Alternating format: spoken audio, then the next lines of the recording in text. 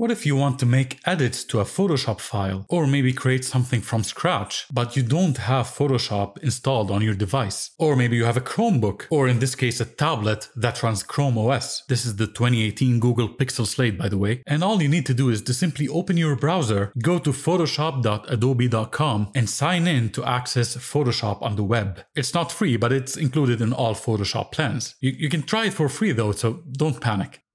Here you can check out some hands-on tutorials on how to adjust colors, how to use generative AI, replace the background and add text and so on. And you can also use these nice quick actions like blur background or auto tone, for example. Let's scroll back up, and here on the top right, you can choose to either create a new file or import a file. You can even import a layered PSD file like this one that I downloaded from the link in the description.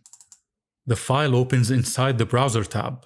You have some tools on the left, which you can expand or collapse by clicking this button here. And you can show or hide some panels on the right, like the Layers panel, the Properties panel, and the Comments panel for collaboration.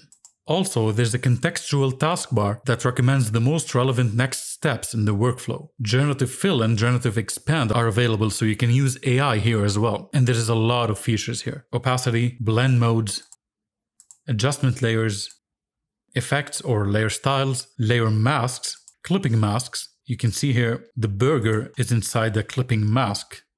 And if you click on the Layers panel menu, you'll reveal all these layer actions. On the left-hand side, make sure you expand the Tools panel and you'll see additional features as well. Some alignment options under the Move tool, crop settings under the Crop tool. You can easily resize for social media here. Amazing selection tools, including the Object Selection tool. Under Retouch, you'll see all these tools, including the new Remove tool that uses AI to remove unwanted objects. Some beautiful quick actions.